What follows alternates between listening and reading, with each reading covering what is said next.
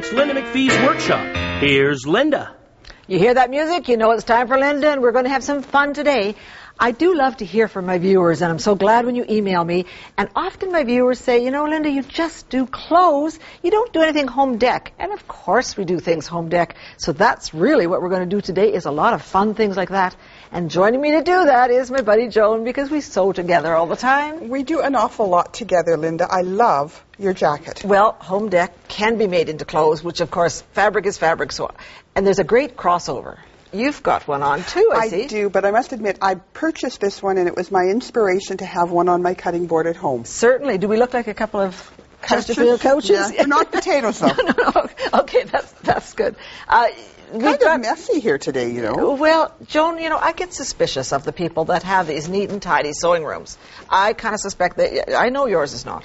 So no. This is sort of what this is. This is my workshop. Right. This is what we do. So you understand. Move one to do two, and okay. All right. What I thought we should do is use. Well, actually, we can talk about this, because this jacket is just cutting up whatever jacket you want and cutting it up into pieces. So you can then exactly like this. Oh. So there's the back, and we just cut the pattern down the center, cut it in a couple of pieces. Cut each piece out of whatever fabric you want. Right. When you're looking at home dec fabric, don't get the real stiff stuff. I mean, some of this is sort of look at both sides. Yes. Because sometimes you could flip some and use it both ways. Yeah. What we decided on this is that we didn't want to have to match up everything, so we said, well, let's put a piece of braid there. So that's right on top. Yes. Oh, that works out well. And the sleeve? Sleeve, same thing. We said, well, let's do one solid, because I think the problem you might end up is you get a little too much of a zooey thing going. Kind of look at your colors and see that they all coordinate. But it is so amazing that the colors in home dec are the colors in fashion right now, and the whole thing does work together. Right. So and sometimes a little ahead of the clothing fashions, I think. Yes, I think so too. So that's basically the jacket. So you can take whatever jacket you want and play with that. But let's get into a runner, because I think the runner is quite... This braid just inspired me so much. I thought, oh, that is just too amazing. Look at the matching and the colors. Yes. So this, again, is the cassia satin. It's the flannel-backed satin that we use for lining all the time. So we take whatever length we want to make this. We then sew it across the end like this. I'm going to have to trim out that corner. And I could have hemmed this first, but we can hem it afterwards. It doesn't really matter. And we'll pull this through. And now we have a nice shape and a nice point on this one. So then I really just have to take this braid. And I decided that we would have 2 rows of this braid, because what's better than 1 row is 2 rows. Right. So mark your center so that you know where the center is. And then you just have to turn this back at an angle to match that angle. Right. Top stitch all the way down then around here. Put one on the other side. And we end up with this. So it does give you a very elegant look. So that just gets you beginning, because you think, well, if I can do that, we could do a cushion to match. So here is the cushion to match. So here we have the piece of paper. And basically what we decided on this cushion is us draw out a cushion. And take whatever size your cushion form is, and you don't actually have to make it any bigger, because you want it to be well stuffed. Right. So make it exactly the size of your cushion. So it's about an 18-inch. I drew the lines across and across, because then I wanted to say, how are we going to get this mitered? Right. So you can actually just follow your lines. Okay. So then you make a pattern for your miter. So here is your braid, and you can then make a pattern for this side that's going to go on there. Right. And that's exactly the same thing. So that will become your miter. You sew that on your square and sew it up. That's a cushion is pretty basic. Very quick. You could have some fun stuff like this. I mean, you could just, if you don't want a miter, just do some chunks. Applique, really. Top, and we just How did we made it close double. Put some Velcro in there, left a little overlap. Beautiful. So, I mean, this is not rocket science. This is pretty simple. Then there's this, which I thought was kind of a nice home decking thing. Kind and of so cuddly. Yeah. The only tricky part, this is one piece of fabric. It's all Berber on this side, suede on this side. Right. So you just bring it around. But, of course, you don't want to be clunky on the corners. No. So I've got a quick and easy way to show you how to do that. If this was your piece of fabric, you're going to fold in your border. So 1 inch or 2 inches or whatever. You're going to fold in your border this way, like that. Right. And then when you get those 2 folds, you'll see that you've got those 2. You'll fold those back on themselves. And now that is your diagonal, which is, yes. So then this flips in like that. So, yeah. You end up with that. We end up with that. And that's all we did, was Well, that would Sewed be that down. very quick. That and is then quick. stitch around. Stitch around that. But then we said, you know, this is kind of neat because you could put another piece of fabric. Yeah. If this was just one-sided and this was kind of ugly or whatever, you could then, and then we made our piece of chenille. So this is the chenille that we've done other days on the show, and we've created this by layering and stitching and cutting.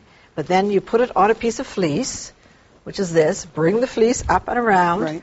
miter your corner, and then you've got a really interesting throw. And you're quite coordinated. Oh, yes, here I am. Well, that's the whole joy. You can sit on your couch and match, and your cushions can match. Nobody can will get know you're there. completely carried away. And, Oh. and you know, we do get carried away. We do get carried away. Yes, we certainly do. So, but don't go away. Thanks, Joan, for joining me, because I know that you're going to do some more of these I'm things. going home to work. And we'll have some more good visits.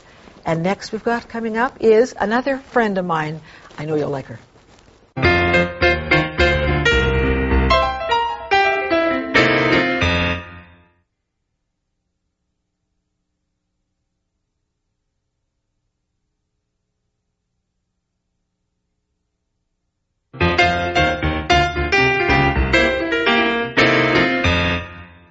You know that I'm Linda MacPhee, and my guest is... Linda MacGehee.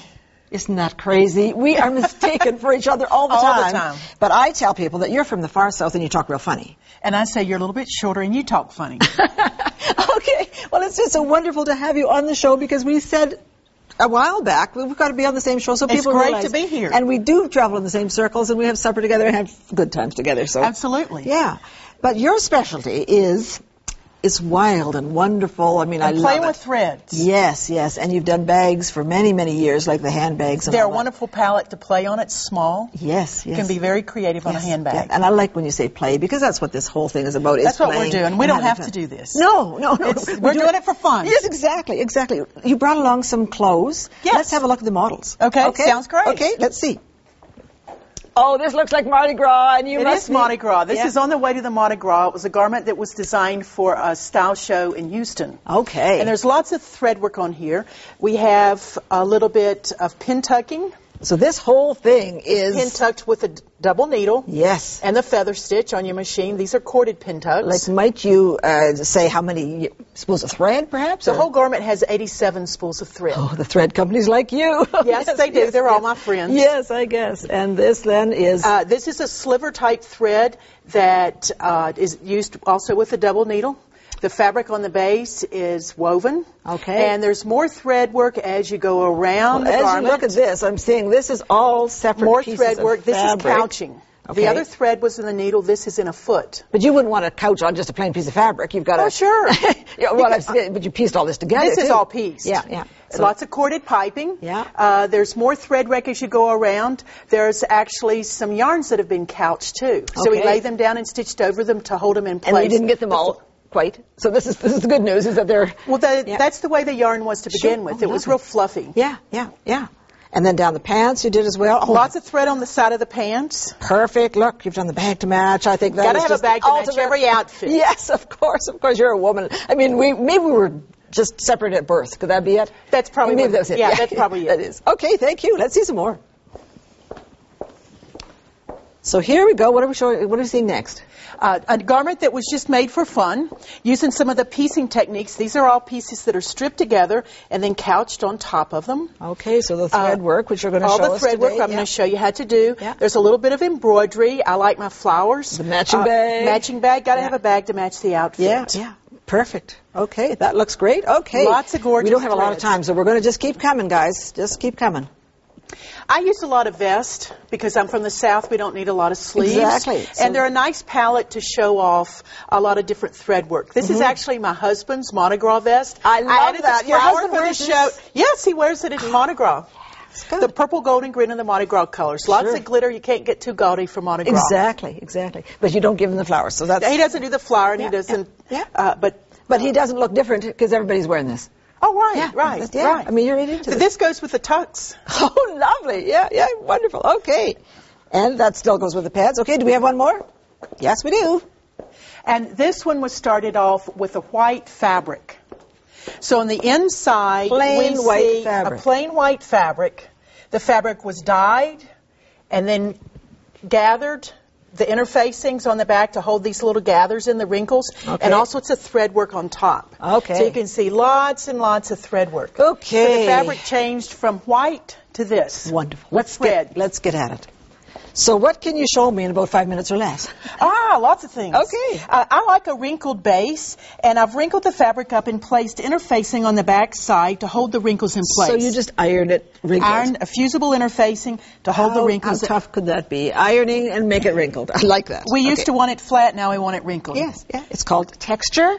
The name of your book, Texture with Textiles. Creating Perfect. texture with textiles. Yeah, yeah. Now the thread work that you see on top is actually a heavier thread. The thread is too heavy to go in the needle. And so what we're going to do is couch it in place. So, But I like the fact that you've used 4 of them. I mean, this is, yes, you need to use combinations. I could use one thread if I want to. But notice that limey green that I tucked in. Yes. Yeah. That gives us a little bit more vibrance to the piece. I could put those threads together and they look very nice. But look how the lime green makes the other colors pop. Sure does. It sure does. Yeah. And I can put 6 or 8 or 10 threads underneath a foot at a time. And I use the help of a foot that's called a braiding or couching foot. This is wonderful because that big hole, anything that you can get in the big hole, you can couch down. Yeah. And then you don't have to really look at what you're doing. You can just meander all over the place. In my past life, I sewed straight. In my new life, I enjoy sewing crooked. And it's a lot of fun. Yes. And you don't have to have any discipline to your stitching. Stitch anywhere you would like. But this thread is in the foot. We have to have something in the needle to hold it in place. Yeah. And I adore some of these variegated threads, the ones that change colors. And they add a little bit of pizzazz, and they don't make a major showing on your stitching. Yeah. No, that's a great idea. In this instance. Yes. Now, the blue handbag that's right there. Okay, so that we use the same type of thread in a decorative stitch on the machine that went off the edge so it shows and gives a little bit more texture. This is fascinating too. Can we look at that one? The foot is called a multi-hole foot. Okay, and we can see that. There are 7 holes in the foot. We're using the outer 2. So you could put something in all of those holes. You could put something in all of them. You can put something in just 1 or 5 or 3, whatever makes you happy. Yes. But we have a thread on the outside edge, a heavier thread, a decorative thread in the needle, again, some of the variegated. Sure. This is one of your simple stitches. You can become more elaborate if you'd like to. But the stitch has to go on the outside of the heavy thread. Yes. I just want to see some examples of where you've used. This is organza with some of the decorative threads on top to create our little fish bag. And you stuck some stuff in behind that organza. Go to the party store or clean your sewing machine floor, and all those decorative threads, the tidbits behind there. can go in between. Yes. And I love the fact that this is actually a bag. It's a real handbag, yes. Here it is. You carry that on a day when you want attention. Yes, for sure. People would notice this, but you don't fade into the woodwork with that one. So let me see another couple of bags before we... This one has a combination of the twisted threads. There's also a ribbon going through the same this one's got this one that you were talking foot about. And a ribbon floss. Okay. This is a bias woven ribbon. Okay. So if you would pull a thread, so we're going to spread the ends and just pull a thread. Doesn't matter which one? It doesn't matter which one because they don't unravel, they gather. Oh, isn't that nice? Use your open toe foot, the same one you use with applique. Sure. And stitch this down. Oh, yes. What I like to do is tie a knot at this point, and then you work with the gathers towards the loose end. You're not allowed to trim the loose end off until you've stitched the rest of it. Sure. Otherwise, you'll lose your gathers. Yeah. Did you find that by accident, or that just happened? Who knows? It kind of... There's no accidents. Or maybe everything is. That's true. Well, you learn the rules and then you start playing with things. Exactly. And when you play with things, you become creative. Yes. So learn the basics and then play. That is why I continue to love to sew, and we've done it for years and years and years. We're not sewing because we have to. We're doing it because we want to be creative. Yes, and make something different. I mean, nobody has one of these garments, and that's the fantastic That's part. the fun part of it. Yeah. Well, Linda, I would say we're out of time. I'd love to have you for the whole thing, but you're going to come back, and next show we're going to have you on as well. Absolutely, yes, and we're going to talk a little bit more about some other creative things. Yeah. In the sewing. Well, thank you so much. Thank you for having me, Lynn. Okay. It's been great to be here. And we're not the same person. We'll be right back.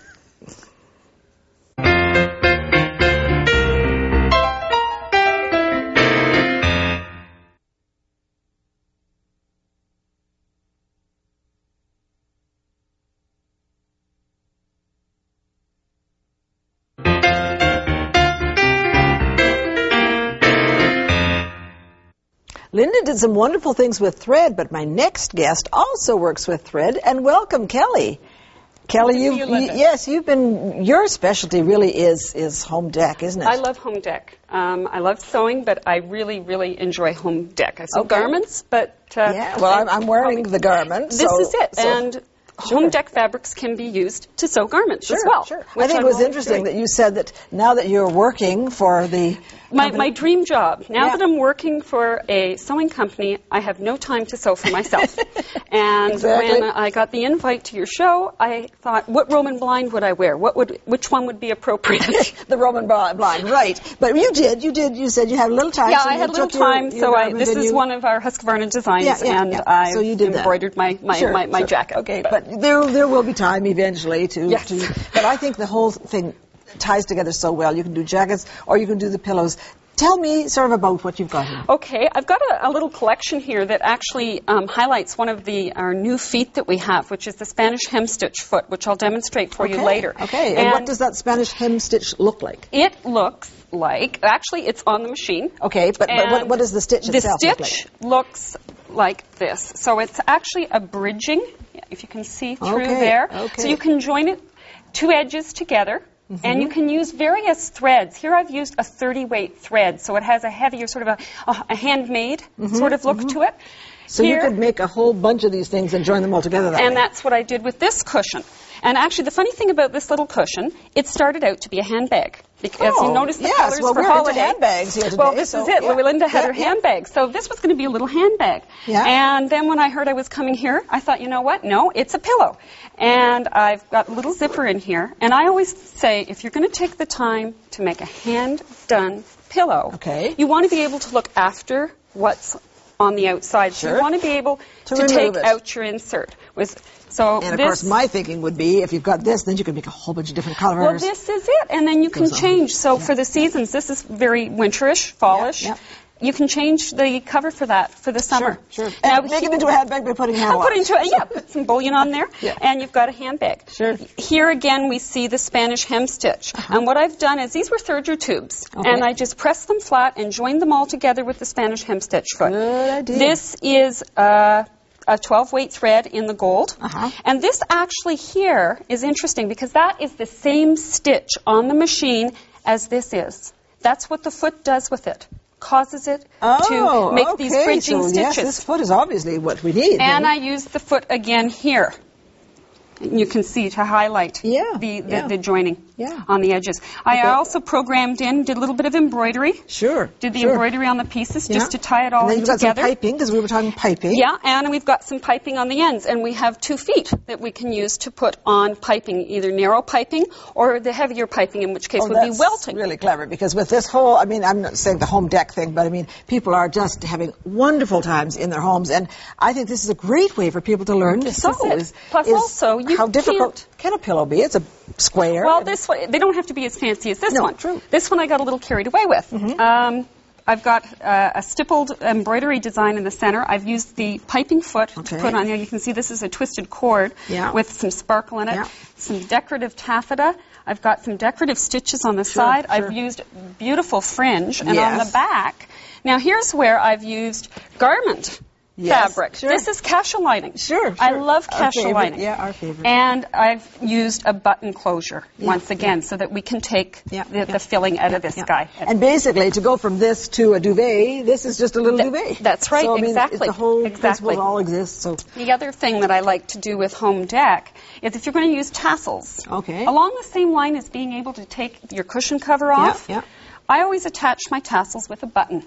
Because then what you can do is, when this has to go to the dry cleaners, we just pop that off. And now that can go to the dry cleaners or can be washed. Good, yes, that is good. And you don't have to worry about ruining the tassel. Good idea, good idea. Okay, let's go to the machine. You've got me excited. Let's do this.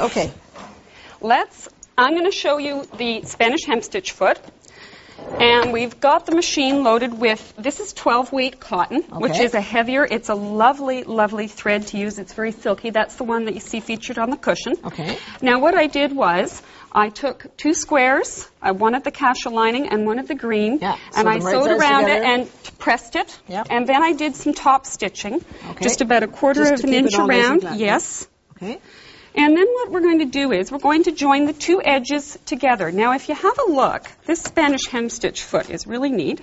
There's a little wire in here that keeps some pressure on the foot. Okay. And we've changed the stitch plate. If you can see here, there's a little there's a little groove there that wasn't there. There's a plastic guide there. And the fabric comes up and rides along each side of that. So it keeps the space for the stitches. Perfect. Now, the other thing, if you notice that little groove in the center, yes, we could take some decorative thread like some of what Linda had, kind of thing, yes, and we can feed that through. And if you want, I've got a sample there, and you can show that there's some green thread coming up through. And if you can see, so you can get some really decorative effects. You can see that we've been feeding it through. Or you could have thicker, too, if you want. Yes, you could use some of that floss. Okay. Anything that will fit in through that guide, you can put through. Sure. So what we're going to do is get it started. Now hold that back. And you can use any of the various stitches that are at least the 6 millimeter wide, because you need that zigzagging motion. So what I would do is I'm going to come over to the machine, and I'm going to select my E menu. And a good stitch I found, the one that we used in the cushion, we'll use that, is 15. Okay, but there's a lot of ones, as you say. You can play around, and this is what you should do with this, is play around. And then we just, you don't have to work. You just guide. Just hold it together. Just hold it together and guide it through. This is so different from any sewing that you would normally have done. So, yeah. I like it with that little guide. There it is. Isn't that great? There's a lot of fun things that you can do with this, and not just necessarily for home tech. Yes, I can see. Now, a little skin showing behind there, that's some possibilities, yes. Now, what we're going to do, we're going to set the machine up. Well, I want to see this cording thing. So now what we do is we take out the plate. Okay, and there you can because have a that is look. the special plate. It comes together with the foot and the plate. Okay. You need them both. Yes, I can see that. So now what we're going to do is we're going to put back in our regular plate. And they just click. And they just snap in, which is so easy to do. And now we put back our thread cover. Okay. Now this is our welting foot, our single welting foot, and you can see that there is a groove, quite a big groove on the underside. And that will ride along top. Now this, you can either use store-bought welting, or you can make your own. Now I made this out of bias strip. And just some cotton filler. So this groove would then sit on top of that? Exactly. It just rides along and holds it. And then this will keep the needle in position so that it comes up and stitches right close to the cotton cording. It's what people would have been using their zipper foot for. That's right. Previous to this. Exactly. So what we're going to do is, once again, this is the nice thing with this machine, because the feet just pop in and off so easy. And the joy is you can change your mind. If you want to go zipper foot, fine. If you want to do this, fine. So what you're going to do, if you had a big long section or your fabrics were slippery, you might pin them. I'm not going to pin them today because it's just, you're going to line up the edge of your welting with the edge of what you're applying it to, and you're going to raise the presser foot up, because we can raise our presser foot higher. We're going to ride it along, and now we're going to lower it. And if we need to adjust the width, and then we're just... It's a straight stitch. Yeah, we don't want to be doing that decorative stitch. We don't. Okay, so let's put on a straight stitch. Straight stitch. Okay. And away we go. And you see how it just guides it along, and now the needle is dropping just in alongside. It just sits right there where you want. Now we can cut with our machine, which is also great because it cuts both the top and bottom threads. Now we wouldn't use that heavy black thread, but there you can see that you've got your cording, your welting nicely set to go. And then you would put your other piece there, and you could sew both together. Actually, you could have it so that you could take two edges and put them together and put them through the machine at one time. Sure. Kelly, this has been great. We definitely have to have you back to do some more, because I love to know how this thing works. We've got to go. We're out of time, so join us again next time. Bye.